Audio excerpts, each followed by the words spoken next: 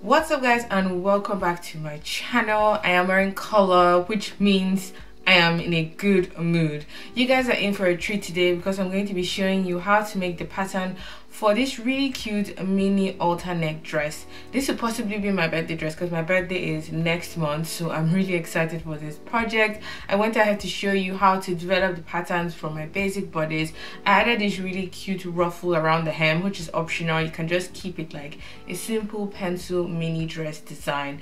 But if you'd like to see how I make this pattern, make sure to keep on watching. I only did the patterns in this video. The sewing will possibly be the next tutorial or whenever I'm able to finish the dress. I think I'll end up using about 1.5 meters of fabric. If you want to line it, feel free to do so. It's just that it's really warm, so I don't think I'm going to line this particular dress. If you haven't subscribed to my channel already, make sure to join the DIY fam so you know whenever I have new videos on the channel every single week. Give this video a thumbs up if you enjoy pattern and sewing tutorials, or if you just like to see my face, and make sure to keep on watching up until the end, and let's jump straight into this video.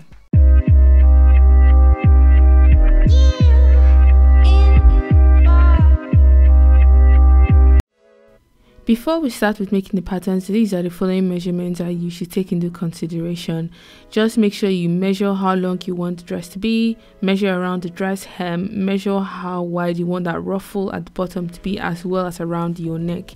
This is what the dress design looks like. You have the freedom to tweak it or change it in whatever fashion that you like. It's going to have a princess seam in which you would take through the dart from the waist, and then it goes up to that armhole in the front. The back is relatively similar in terms of shape and design. The following tools is what I'm going to be using to create the patterns for this dress. I have my basic bodice front and back, which I already have a tutorial for, and I'll be linking down below. I have my set square and my pattern master, which will really help me get all those crucial curved and straight lines. I have my tape measure for taking down my measurements, my paper scissors, my marker pen, as well as my pattern paper. The first thing we need to do is to duplicate your front pattern because we want to keep our bodice the way it is so we can use it for future projects. I'm just going ahead to duplicate that front onto fresh pattern paper, giving some room at the bottom, as well as transferring my darts, my bust, waist and hip lines. Next up, I'm going to be making the bodice longer to my desired dress length, which is 29 inches. You can make yours longer or shorter just to suit whatever preference you have in mind. I'm just going to make this long enough so I can connect my hip line to the hem.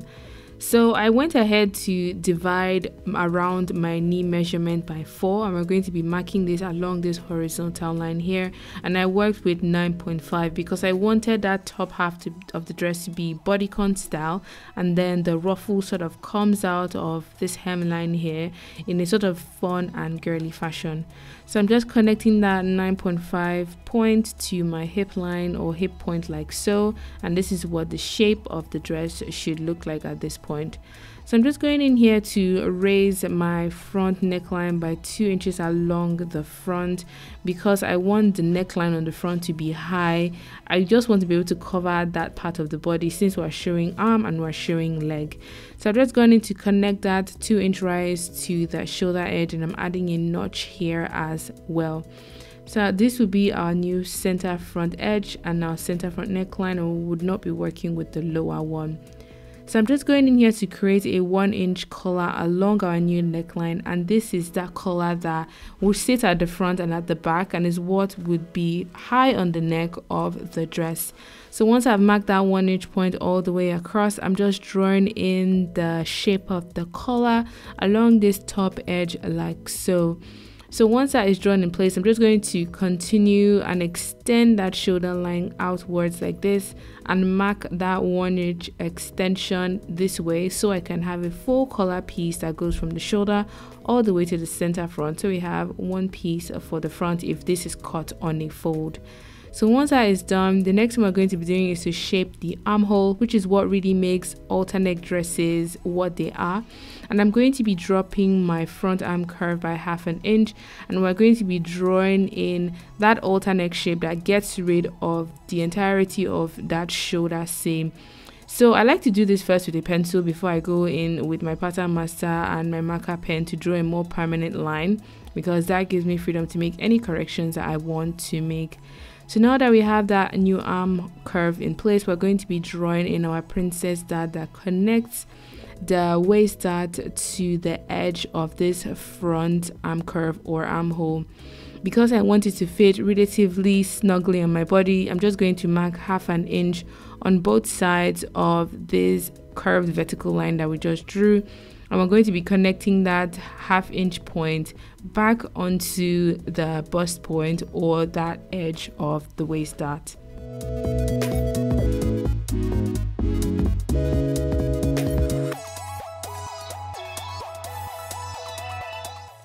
So once that is done, the next thing you need to think about is dividing this front pattern into 2 separate panels, because I want to have 2 seams on the front and 3 seams at the back.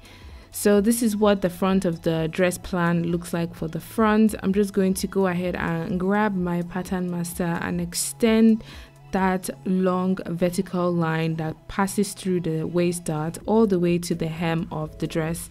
So that allows me to have 2 panels for the front, panel 1 and panel 2. Panel 1 is going to be cut in a fold, so you have a mid region and then you have 2 side panels that complete the front. So I'm just going in here to shape this particular part of the waist dart even more, because I want it to fit really nicely around this part. So this is around underneath the bust and down to the waist, and I'm just covering it in a little bit more from the top of that dart to the waist. So we're not really taking in any extra measurements from the waist or the bust line. We're just taking out about 1/2 centimeter on both sides of that dart. This we will not be tracing out when we're tracing out our panel 1 and our panel 2. The areas crossed out are not necessary or will not be needed. So the panel 1 will be cut in a fold like I said earlier on, except you want a seam on center front, or if you want like a button or a zip there, then you can add a seam allowance.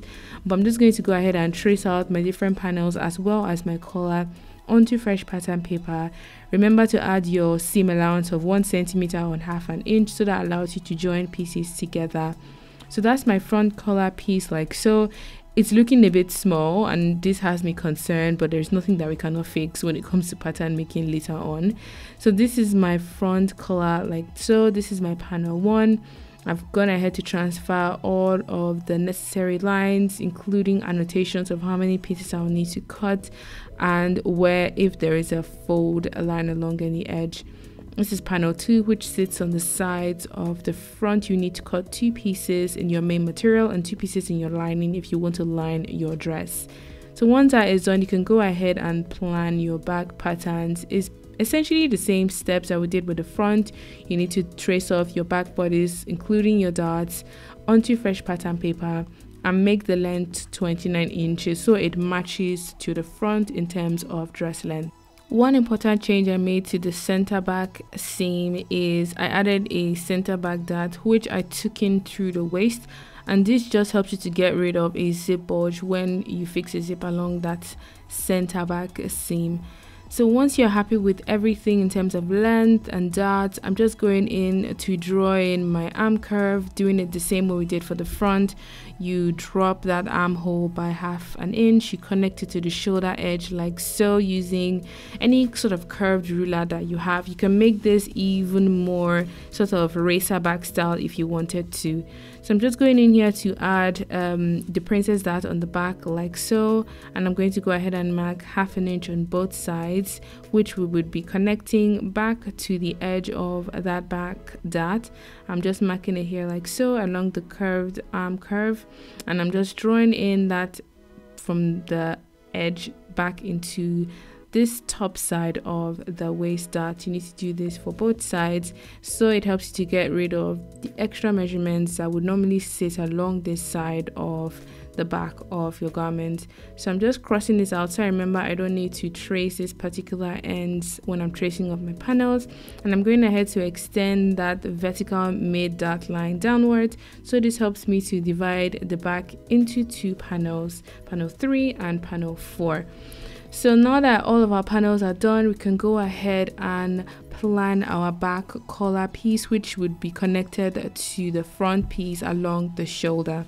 The first thing we'll be doing is we're going to be extending that back shoulder line upwards like so, and I'm going to be marking 1 inch upwards along that back neckline. So starting from this edge, I'm just going to make my way all the way across, and then we're going to go ahead and connect these dots together so we have the top edge of our collar piece. So I'm just raising that center back edge or seam up this way so we have that edge for the collar as well, and I'm just connecting the points together using the curved end of my pattern master and my marker pen. So once those are all connected, we know we have this piece ready to be traced off, and I'm just going ahead to add a notch so when I start to connect the collar onto the back of the dress, we know where it should actually fit.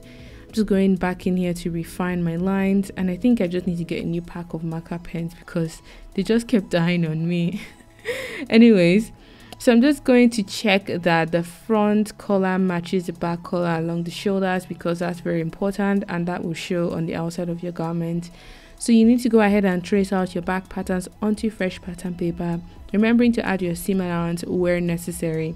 So I've traced out my back collar, added my 1 centimeter seam allowance all the way around because I'm going to be fixing a zip on the center back seam, and that zip will either go through the collar or the collar would have like a set of buttons to finish it off at that end.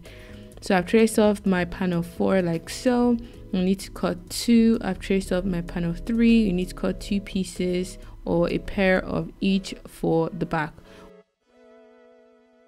The last pattern you need is the ruffle, which goes on the dress hem. You can either cut this as a mini circle skirt or cut a long rectangle and gather that back into the hem of the top half of the dress. I went ahead to make a rectangle which measured 34 inches long and 10 inches wide, and 34 inches is the measurement of around my knee. So when I'm cutting this particular piece here, I have to ensure that I cut the rectangle twice the length of that my around knee measurement, and it is 10 inches wide or 10 inches long if you're looking at it from a vertical direction. So these are all of my patterns done. I have my front pieces, I have my back pieces. Normally at this point I will go ahead and test my patterns, but just from looking at them I noticed that the collar and the arm curve were a bit too high and too narrow. So the collar for the front is a bit too high on the neck, and I think it might come off too tight, and the fabric I'm working with is not a stretchy fabric, so these would not be comfortable on my skin. I think the arm curve is too high as well because it goes right into the edge of my neckline, and I don't know, I think I need to do something to actually fix this so I can get wear out of this dress. So by the time I was done making all of the patterns and I sort of looked at everything, I realized that I had shaped this particular rise for the front and the back too high. So I curved it from the armhole into the very edge of the shoulder of the original bodice, which I think is going to be too high and too tight on the neck.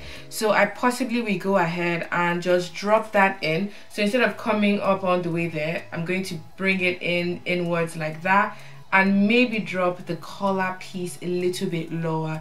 If you want to go ahead and make a sample just to see what I mean and understand like what I'm trying to explain, feel free to do so, but I will go ahead and drop this arm curve a little bit lower, drop the collar a little bit lower as well, and I think this should sit a lot nicer on my body. I have really broad shoulders, so anything that is too tight makes me uncomfortable and just looks really odd. So I'm just going to go ahead and make these changes before I cut my main material with these patterns. So I went back to my plan to make the mentioned corrections for the front as well as the back. I decided to drop the collar pieces. The areas marked in the green pen is the corrected and the new collar pieces I'm going to be working with. I just thought that that would sit a lot more comfortably on my neck. I also made the arm curve come in by 1 inch along the top and just join that back into the bottom of that arm curve. I did this correction for the front and for the back. So once that is done, I went ahead to trace out my new collar pieces. This is the new front collar. Thankfully, I noticed this before I actually cut onto my fabric, so I just saved you guys from making the same mistake I did. I went ahead to correct the top end or the arm curve edge of my front pattern pieces as well. I just took them in where necessary so that they match along that dart point and they're not as high on my body when I've actually made the dress. So this I corrected on the 2 panels 1 and 2 for the front. I went ahead to correct the back patterns as well so that the back comes in a little bit more in terms of the armhole and the collar is dropped as well. So for the back neckline, I just retained the original one and the new collar piece is 2 centimeters wide instead of 1 inch that was the original one. So once these are corrected and once my patterns are all fixed and I'm happy with them, I know I feel comfortable enough to either make a little twirl or make a sample just to see how this fits on my body. With that done, all of our patterns are complete and ready to go. These are what they look like at this point in time. I just lay them out flat so I can take another look again to see if I want to make any more changes, but I think I'm happy with it at this point. I hope you guys enjoyed watching this video. I hope you learned from my mistake and I hope the correction actually was helpful as well. If you did enjoy this video, let me know in the comment section down below. Just know that this pattern is for woven materials and not any type of stretchy fabric. If you did enjoy watching this video, make sure to give it a thumbs up, comment all of your thoughts, ideas and suggestions down below, and I'll see you guys in my next one. Bye.